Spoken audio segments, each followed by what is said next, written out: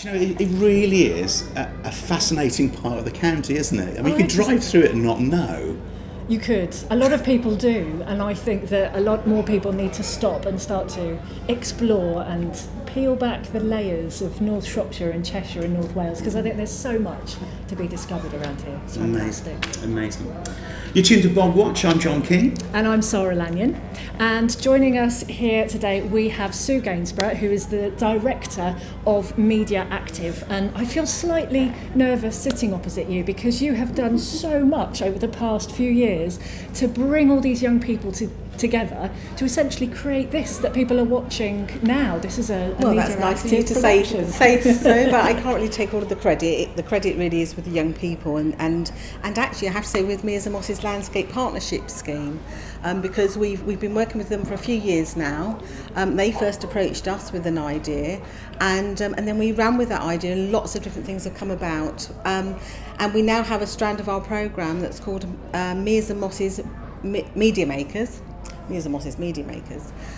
So all sorts of different things happen where young people can engage in skills development and training, make films, animations, get out in the wildlife, create films, get involved with something as exciting as Bog Watch. And that's all to do with the relationship that we've developed with Mears and Moss's and all of those specialists and enthusiasts that are connecting and wanting to share their love and passion in relation to the Mears and Moss's. I have to say, when you see the confidence it instills in these young people, it's a fantastic start in their lives, isn't it? Absolutely, and I think, obviously I would be an advocate for media and the arts, but I think there are different ways in, and I think that's what's interesting. For us, the way that we work with young people is to sort of give them support in how they develop skills and give them routes into acquiring knowledge that will inspire their enthusiasm, and then just hopefully give them support so they can run with it. You were talking to Elliot a little while ago. We've worked with Elliot for a few years now, and it's just, clearly he's so prolific. He's got so much that he wants to do. He'll go far in life for sure. And I think just before you started talking to me, you were talking about the driving through the landscape, the hidden treasures, and I think the hidden treasures, absolutely, that's what the young people that we work with are finding, that on their doorstep. And I have to, actually, I put myself in the mix there too. Before working with Mears and Moss's, I live in the area, and I hadn't quite realised what a wonderful trove of treasure there is on our doorstep. So it's fantastic that we have the opportunity to celebrate that. And it's wonderful that as well as putting on Bog Watch today, so all the production team behind the scenes are young people connected in some way with MediaActive. You've also got a film yurt here today at Mearfest. What's going on in there? Yes, so the film yurt connects to another project that we run where we work with young people under the Adventures in Alternative Cinema programme, and that's funded by the British Film Institute.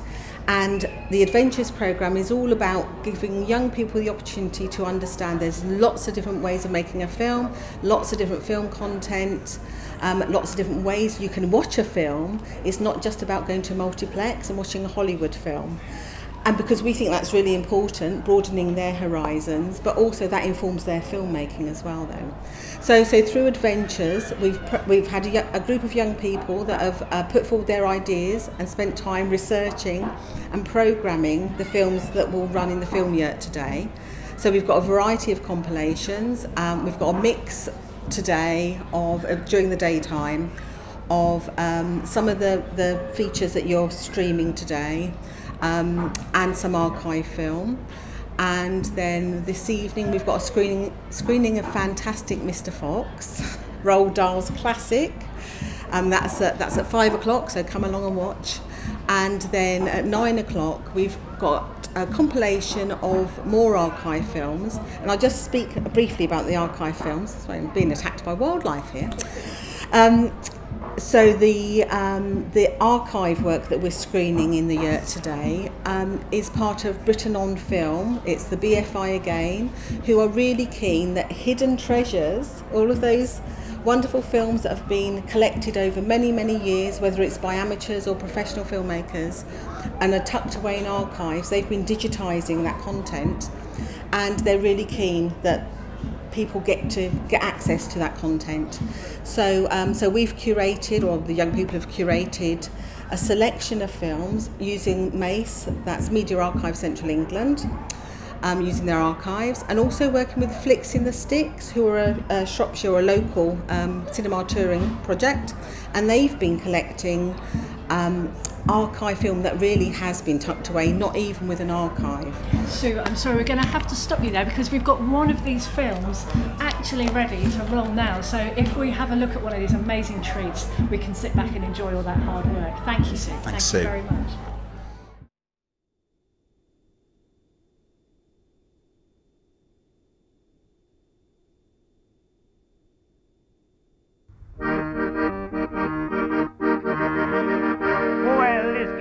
Time in the country, the soil I must come to terms. The spores I'm waiting up in the spout for me to disturb the worms. I hadn't long been digging when someone suddenly made me laugh. Ha ha! When I finished my garden last season, oh the blooming hell borrowed me calf.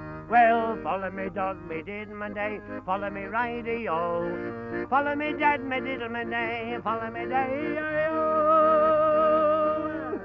Hang about, Dennis, it sounds lovely, but what's up with thee? What's it mean?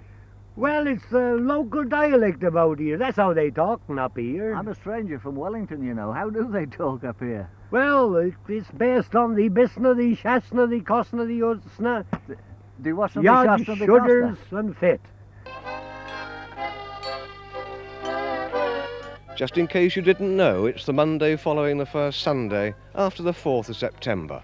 And it's the day for this annual ritual, the Abbots Bromley Horn Dance, a somewhat peculiar rural custom that goes back in the mists of time. The reindeer horns here have been scientifically proven to be over 1,000 years old, but other than that fact, nobody's got a clue what all this is about. It's absolutely British, this is. Even the dancers themselves don't know why they're dancing. It's a bit odd to say the least, isn't it?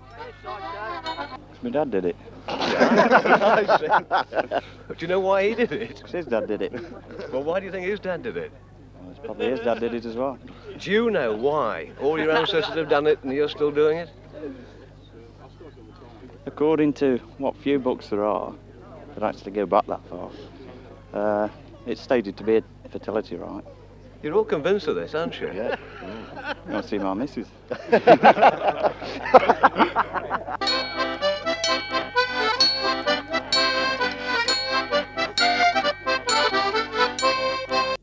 If you haven't got a car nowadays and you live in a small village like Whittington here near Lichfield, which maybe isn't as well served by public transport either, getting about can be a bit of a problem. Well, one farm worker, John Moore, seems to have solved that problem here, and not with any help from modern means of transport either. Every day, John Moore comes through the village on a ton of bull power, 3-year-old Hereford bull power. Indeed, he should be coming through just about now. Johnny, can we stop it there just for a moment? Aye. Hello. You think you'll allow me to stroke him? Hmm? Hello. Do you think he'll let me on board, Johnny? I know he might do, but once he's upset, you know, you've had it. What, you think he might throw me off? Well, once he's upset at me, he's strange, he might... Ah, well, can we try it? You'd like to lift me Can you get on side the path? Can you spring? Oh, crikey. I don't know about this. Whoops. Oh! Oh. I don't think so, somehow. Now, let's try that again. Right? Right. Ah, fantastic. I'm up. Now, you think, oh, just take it easy. Take it easy, Bill. Whoops. Take it easy. Right, Johnny. Well, I'm going to talk to you here. I think we're facing round the wrong way for the camera, but... hello, fella. Come on. Oh, he's hitting me with that dirty tail of his. Oh well, I'll pat on me gardening gear, shake me gansy to rousel the flen. I'll pat me clodhoppers to warm on the oven and tap 'em with leather again. I'll get myself up in the fender and get me a stomach a kick. I'm patting in me yard in a row of shallots if no buggers borrow the wreck. Well, follow me down my day, follow me down my day, follow me down me little my day, follow me down my day, oh, hey!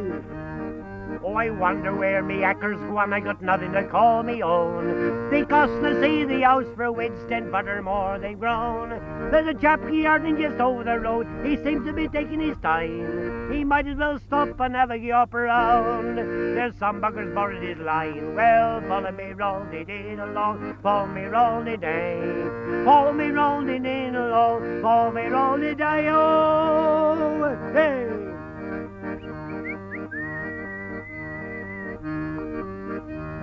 Oh, now I'll think I'll shut me trap with a lock on the coal house door to stop the taters from bolting, the spurts from dragging the floor.